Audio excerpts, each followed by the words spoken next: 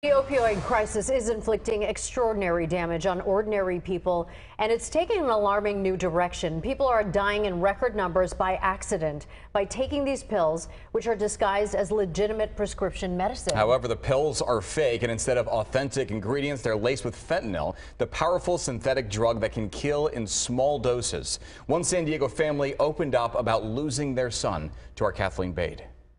I wake up every morning. It's the first thing I think of. I cry every day. I find myself quite numb.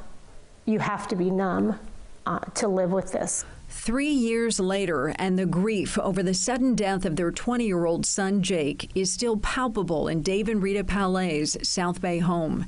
It was just upstairs that Rita found her youngest son lifeless after taking what he thought was Xanax. Instead, it was a counterfeit prescription pill laced with fentanyl. One speck, which is like the equivalent of one speck of salt on a pill, is enough to kill a human being. 6'3", 280, and one pill took his life. Happier times aren't hard to find. This gallery of photos shows a talented ball player who shared a love of the game with his dad and brother Josh. And it was that passion for baseball and coaching young players that was helping Jake battle through years of depression and addiction.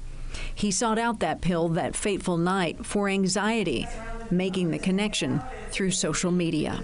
Jake was supposed to be coaching baseball here at Bonita Vista High School with his dad the next day. He didn't get to see the team he helped handpick take the field because that pill took his life. But his presence is still felt here. His jersey and hat hang in the dugout for every home game, not just as a reminder of how he died, but how he lived. No one knew that better than the players he coached, like Hunter Call, a junior in high school in El Cajon, who pays tribute every time he steps up to the plate. I worked 25 for my high school team for him. Brave, JP 25 in the dirt before every at bat. San Diego State commit David Whittle says losing Jake was like losing a family member, a sentiment he wears on his sleeve. I have a catcher's glove that, I had custom made, and it's got JP on it. My batting helmet's got JP on it. My catcher's gear, my catcher's helmet's got JP on it. Everything that I can put JP on or his number on, I do. Whittle dreams of playing in the big leagues, a goal he won't chase alone. No matter where I am, no matter who I play with, I always have Jake with me some way, somehow. For those who knew Jake, it's not just about honoring his memory, but making sure he isn't lost among the alarming statistics involving fentanyl deaths. In San Diego County alone, between 2019 and 2020, they more than tripled. We 100% don't want anyone else to go through this. This has to stop. It seems like it's only gotten worse since Jake passed a few years ago, and we see more and more stories, and over and over again it feels like we're going the wrong direction. And it is. The DEA issued a rare public health warning this fall, launching the One Pill Can Kill campaign. It comes too late for the Palet family, but they hope not yours. Share with other parents and families and kids of what this can do. Not even putting the drug dealers behind bars who are selling these fake pills on the cheap through social media changes their life sentence. I don't have closure.